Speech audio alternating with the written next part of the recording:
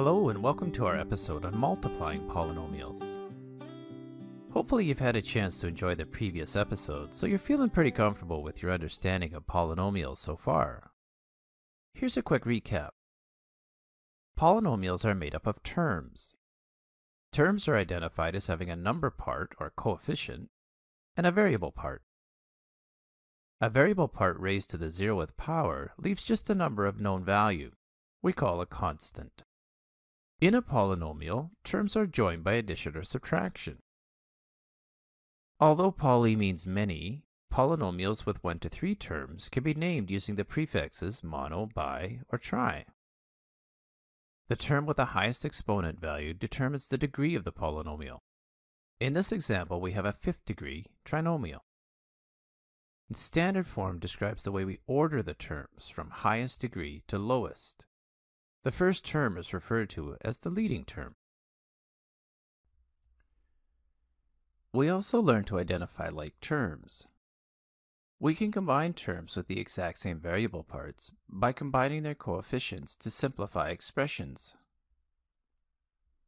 To add polynomials, we look for like terms from 2 or more polynomials and combine their coefficients and constants.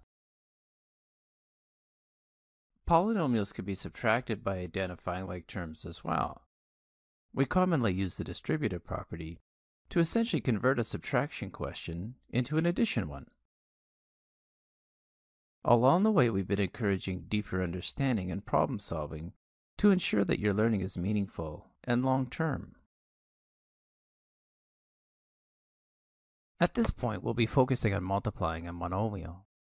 This is really an extension of what we've learned about distribution in our last segment. When multiplying the monomial a times the trinomial x plus y plus z, we recognize that the a must be multiplied with each term grouped by the brackets. In fact, a is actually a factor of the group, similar to what you learned in arithmetic when using integers. As soon as you multiply a number by anything, it becomes a factor. This is true for algebra as well.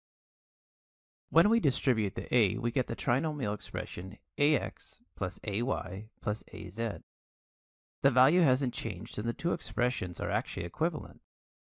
Since the a is common to each term now, it could be factored out of the expression and we'll be right back where we started. Here's another simple expression to try. When we distribute the x, we could show it as x times x times x, negative 4x times x, and 3x. We would write this, of course, as x to the third minus 4x squared plus 3x. All the terms are unique, as they have all been altered by the same factor, so there's no simplifying to do. Beyond the really simple ones, you might see more complex combinations. Just make sure you're using your rules for multiplying variables and signs properly. For this example, we multiply the coefficients with opposite signs and we get negative 8. And add the powers of the x's to get x to the 5th. The y remains unchanged. And negative 4 times negative 3 is positive 12, and the x squared times x squared is x to the 4th. We'll enlist the use of algebra tiles to get a quick demonstration of something you'll see down the road. But it's good to get a glimpse into where we'll take this and to bring some of our learning together. Here are two simple binomials being multiplied together. We'll put the x plus 2 across the top and the 2x plus 1 on the vertical axis. We can use some grid lines to guide us as to what terms end up in the solution. When we start distributing the leading term of our first binomial, we get 2x times x, which is 2x squared. Then 2x times 2 gives us 4x's. And we do the same with the constant term. So 1 times x is x, which of course means we now have a total of 5 x's. And finally 1 times 2 is 2. The area inside the grid lines of our tiles confirms this.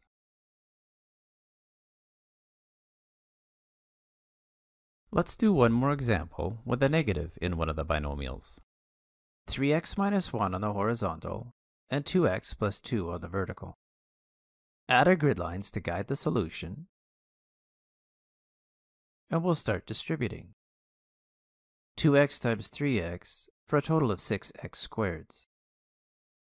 2x times negative 1 gives us negative 2x's. 2 times 3x gives us 6x's, and 2 times negative 1 gives us negative 2. Since we have negative and positive x's, we can match them as zero pairs, as they are, of course, like terms, and we are left with positive 4x. Again, our tile solution and distribution solution are consistent. Really, you could multiply any combination of polynomials together. Even though they get quite complex, the concept is relatively simple. Every term in each polynomial must be multiplied together. We keep trying to connect to previous knowledge to help see a continuation of learning. We could do this once again with multiplication. Multiplying more challenging integers would lead you to something like this. The 2 would of course be multiplied by each of the place values.